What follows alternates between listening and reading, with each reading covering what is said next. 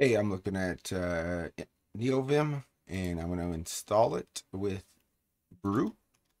So you need Brew installed. Let's pump the font way up. So you need Brew. Brew.sh. Go there and install it, or look through my videos to. I think I have an old video that I need to re-record. But check it out if you don't have Brew. Here we go. Neovim, the hyper extensible Vim based text editor. It's all the rage. I can't imagine why that is. I have not used it really, but I am familiar with Vim. I've just been using VS Code for a little while, so this shouldn't be too painful to get back into. But I'll show you how to install it with Brew. Install Neovim.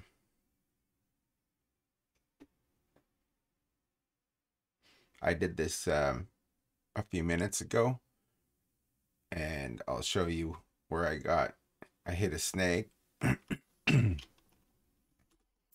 and then I screwed up my video, and I'm gonna be able to show you what the problem was. So I just did a brew install Neovim. It says it you know, running brew cleanup Neovim. It poured the cask. But this is where I hit the snag, Neovim, and I was like, what gives? And Brew is installed in the /home/ Linux brew directory, which I have access to because it does it for you when you set up Brew. It's awesome. Let's have a look in this directory. We got .linux brew. I'm gonna just bring down the font a tiny bit. Tree.linux brew. No tree. Brew install tree.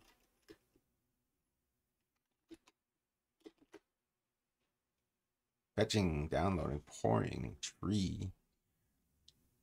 Brew's awesome, I'm telling you. And now tree.linux brew. Whoa, it's huge. Of course, I knew that.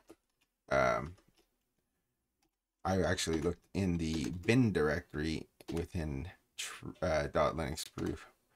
So in here, tree bin, I didn't use such a big font when I was doing it myself, but hopefully, yeah, it looks cool.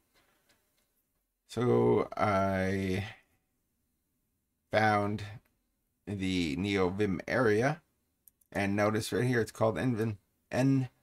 These are symlinks, of course, to the sellers, as Brew calls it. So, long story short, the command is nvim. Voila, nvim is installed, and that's it for this one.